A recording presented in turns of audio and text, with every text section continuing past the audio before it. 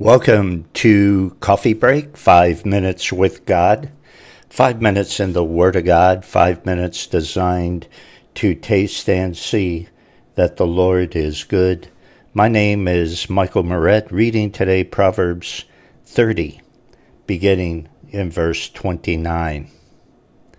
There be three things which go well, yea, four are comely in going: a lion, which is strongest among beasts, and turneth not away for any; a greyhound, an he-goat also, and a king against whom there is no rising up.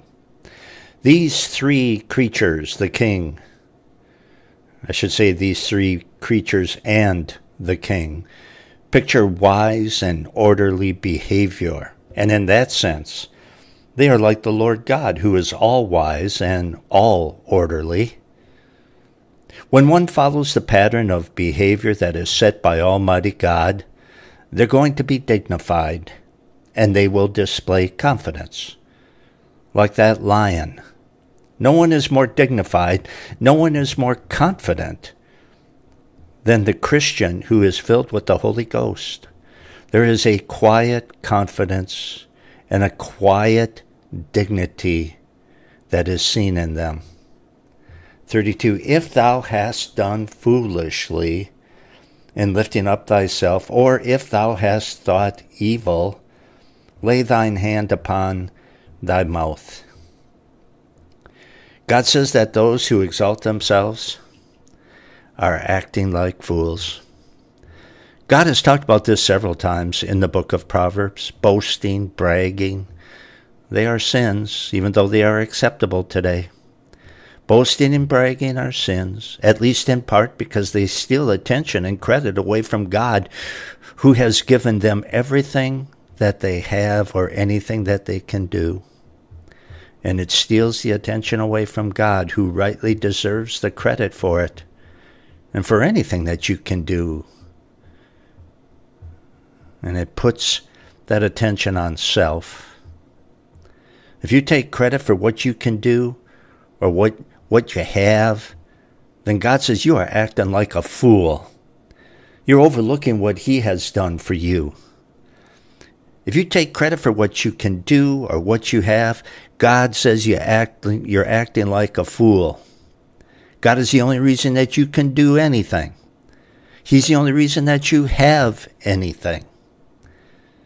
Boasting gives credit to the creature, namely self, rather than the Creator, from whom all good things come, the Bible says. The Bible says when pride comes, then comes disgrace. God's not going to allow people to steal the glory that belongs to Him and let them get away with it. God says, I am the Lord, my glory I will not share with anyone else. 33. Surely the churning of milk bringeth forth butter, the wringing of the nose bringeth forth blood, so the forcing of wrath bringeth forth strife. All three of these things illustrate that the law of cause and effect is built right into God's creation, and you cannot get away from it. No one should think that they can do something foolish and escape the consequences of their foolishness. Christian or not, there are natural consequences to everything.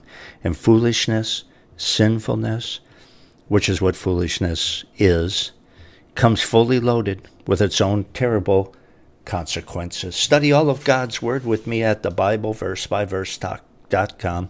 4 complete series, going on 5, for you to choose, click, and listen. If you would like to be a part of Coffee Break and Scripture Verse by Verse, pray for me and God's Word. That makes you an immediate part of this ministry.